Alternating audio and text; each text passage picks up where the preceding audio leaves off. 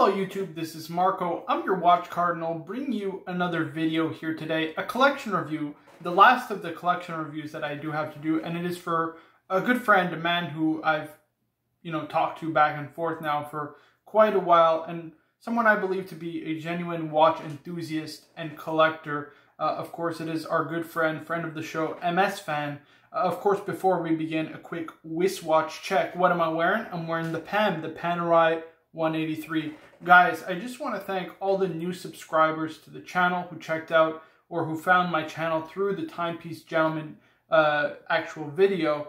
At the end of the day, guys, I believe I am a genuine watch enthusiast and collector, and I really just don't support the message that those guys are sending. And I want to be able to communicate that to you guys through this collection review that I want to do for my friend MS Fan, who I believe has a really stunning and superb collection. So he's currently 15 watches deep, and of course I'm going to list them off for you.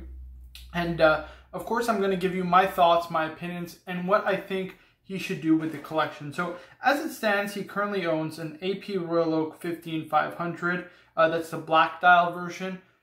Listen, as people who of the channel who have watched before know, I'm not the biggest fan of the Royal Oak personally, but I do respect its place in horology, namely the fact that it's really the first luxury steel sports watch, and as a result created a genre of watches that I would say is probably the most dominant in the market. So I do really respect the history, the design of it, and its place within the world of horology. Next is a Rolex Daytona 2013 black dial, a 116520. I love those because you get the best of both worlds. You get the kind of vintage aesthetic, but you get the modern case and bracelet construction. I think personally those are the ones to get, as everybody's chasing kind of white dial and black dial ceramic Daytonas. I really think those previous model versions with the updated clasp and bracelet, those are the ones to get, and those are the ones that are going to be very collectible in the future. Next is the Rolex GMT Master 2 Pepsi and the Rolex GMT Master 2 Batgirl. Again, I like to call it the Bruce Wayne, so the Batman on Jubilee is the dressed up version of the Batman, so I call it the Bruce Wayne. I mean, there's not much to say on these watches. I think they're the best watches that Rolex makes. Nobody makes a GMT really quite like Rolex, so man, that is very impressive. Next is the Rolex Submariner Starbucks, or as some of you have called it, is the Sermon. Absolutely gorgeous. The Rolex Submariner Two-Tone Black, Rolex Submariner Ceramic. Of course, that's the 116610, so that has the super case, and so does the two-tone as well. That also has the super case with the maxi dial. Next is a Rolex Explorer 1 214270, so that's the 39mm version. The Rolex Datejust 41 126334. He has the Rolex Datejust 2 2017 blue dial, Rolex Datejust 2 2015 black dial, Tudor Black Bay 41 with the blue bezel, and then Tudor Black Bay 41 blue dial. And then the last two watches he has are the Omega Speedmaster Professional and the Tag Heuer Monaco Caliber 11. So overall, that is, I mean, quite an impressive collection, extremely substantial to say the least. And I must admit that, I am a little bit envious and jealous looking at this collection because these are absolute steel stunners. They're steel stunners. So in terms of what he's looking to add and what he's looking to move, well, he's looking to actually sell off 4 of his watches currently, and that's 2 of the Rolex Datejust, so the Rolex Datejust 2 from 2017 in blue and the one in black, as well as the two Tudors, Tudor Black Bay 41 with the blue bezel and the Tudor Black Bay 41 with the blue dial. And personally, I would tend to agree that those are the ones to move. I did kind of give you some advice, I believe it was on Archie Luxury live stream, saying that the 2 extra Datejusts were a little bit redundant, and the Tudors really just didn't belong in the collection. It's not to say that they're not great watches, they're just not really at the level of the rest of your collection, in my opinion. And so I would say that you should really look to upgrade those pieces. So those are definitely, I think, the moves to make. So you're making all the right moves. In terms of what he's looking to add, he said he is looking to add by the end of this year. His AD told him a Panda Dial Daytona. I mean, hey, that's a no-brainer. If you can get one at retail, why not? And he's also looking to add some OP41 and OP31 for the wife, and asking my advice on which ones are my favorite. Well, personally, I think the most underappreciated one, and the one I think that will be the most collectible long term next to the Tiffany Blue OP is the green dial. I really like the green dial. I think it will match with a lot more, kind of things overall, and it's still unique and different. The yellow and the red, they're just a little bit too vibrant, a little too out there for my personal taste and style. And so I really think the green strikes a medium between being unique and different from all your traditional and regular OPs, in that it's a color dial, but still being quite muted and easy to wear. So I think green is definitely the color to get. And of course, I would be remiss if I didn't mention a Tiffany dial OP. If you can get a Tiffany dial OP, I would suggest getting one over the long term. I think those will definitely be collectible in the future.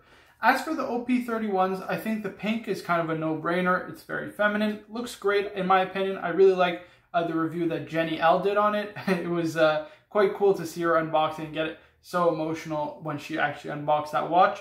So I think that would be a great pickup. And again, if you can get a matching set as a long-term kind of goal, get 2 Tiffany OPs, one for yourself on the 41, one for the wife, I would imagine, in the 31. I think that would be a kind of great 2-piece combo because you get to share your hobby and enthusiasm with your significant other. Now, in terms of what I would get rid of and replace on top of the 4 watches you're already getting rid of, again, for the similar reasons for the Tudor and the actual Rolex Datejust, I would get rid of the Longines. It just doesn't really belong. Maybe it does hold sentimental value, but again, I mean, we're talking about a huge collection of really what can only be described as, I would say, the higher end echelon of the watch industry. And, I just don't think the Longines belongs, in my opinion. That's not to say it's not a great watch. I do like it. I do like the look of it. It has a classic styling, but has a modern kind of case size and design. So I do like it, but I just don't think it belongs in the collection. And the other one that I would look to replace or maybe swap out with is your two-tone black Submariner. I would try and get a two-tone bluesy. The reason being is that it would just add a little bit of vibrancy to your collection, a little bit of pop of color.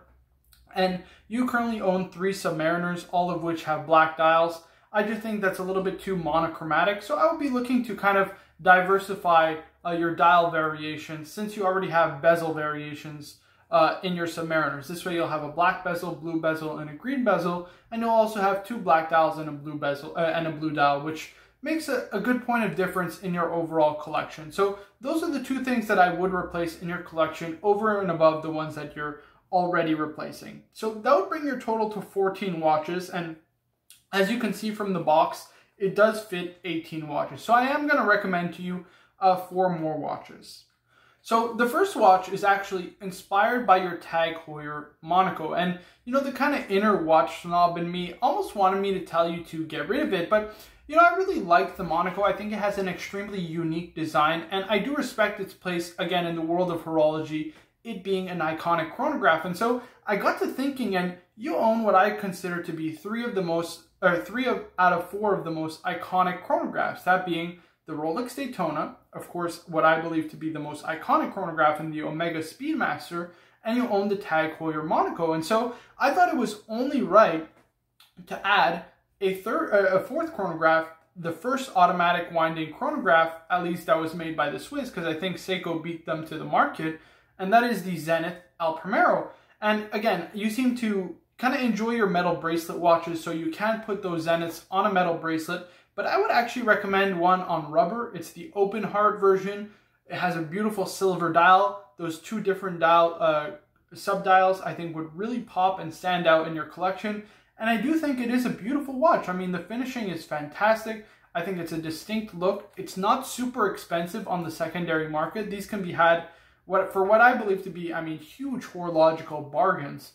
So I think an open heart Zenith El Primero would really fit in nicely in this collection. That's my first kind of suggestion, just to complete the kind of sub-collection within your collection of iconic chronographs. I think that would give you the 4 most iconic chronographs really ever made, and I think it would just really balance out that chronograph or that sub-collection of chronographs very well. Next would be a gold Rolex. Now, you did mention to me that you are looking to add the rose gold green dial anniversary day date, but those are impossible to get, unfortunately, at your AD because they're so limited and exclusive. And again, I would obviously recommend it to you because I think it's a no-brainer. Those anniversary dials are only going to be worth, a considerable amount of money in the future, and they're going to be extremely difficult and cost prohibitive to get for that reason.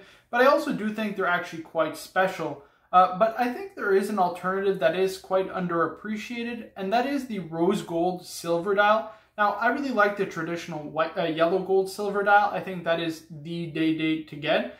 But I think if you are more inclined to getting rose gold, I think a rose gold silver dial looks great. I mean, you get those rose gold Roman numerals. Also, the white dial just pops. And again, that rose gold, I think, is just such a beautiful color. I think they have Rolex makes one of the nicest rose gold mix of really any watch manufacturer in the industry. So I think that watch would really pop in your collection. And I think it would really satisfy your kind of craving for a gold Rolex, specifically a day-date.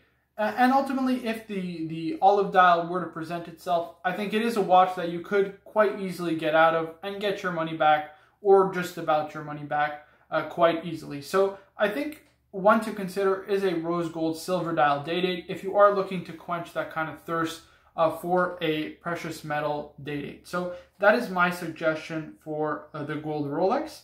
Now, next is going to be kind of my pick. I really do feel this watch collection does miss a dedicated dress watch. I think every person should have at least a watch that is a dress watch. Now, I know the Longines does fill that role, but ultimately, I feel that, to me, it doesn't really fill that spot. It doesn't fulfill me.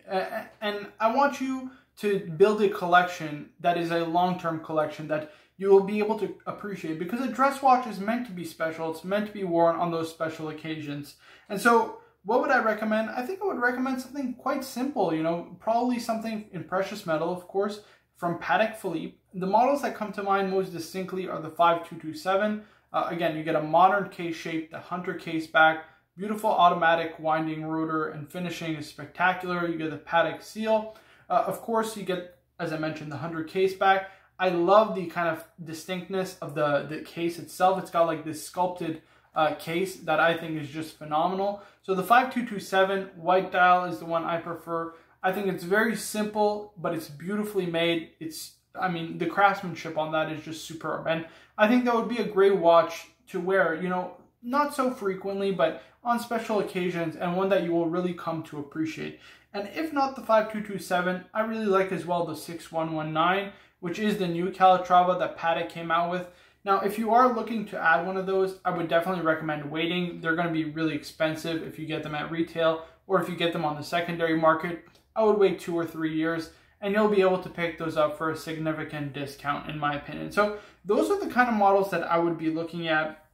Of course, if you don't prefer Patek, you can always go Lange. I think Lange 1, a Saxonia is also great. An 1815 if you want to get the up-down version. I think those are beautiful. What's another one that I would recommend if you want to go Breguet? I think Breguet makes a lot of great models.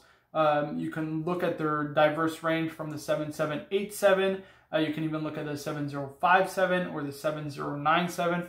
I think all of those are great choices. I would stick to kind of major brands like Breguet, Lange, and Patek, because not just because the craftsmanship is great, but if you are going to spend that kind of money, you do want something that is a little bit liquid, because I think it is important to consider within the context of a collection. So that would fill the dedicated dress watch need.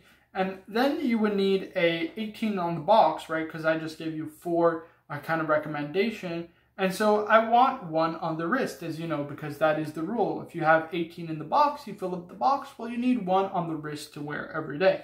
And what's that watch that I would get? Well, as you know, guys, I do like my independence, right? I really, really do like my independence. And the one that I would recommend is the H. Moser Pioneer. I recommended this as well to Tony Nico. I think these bang per buck are really phenomenal watches. They're watches that can be dressed down if you put it on rubber, dressed up if you put it on leather. So I think they're just great watches to wear every day.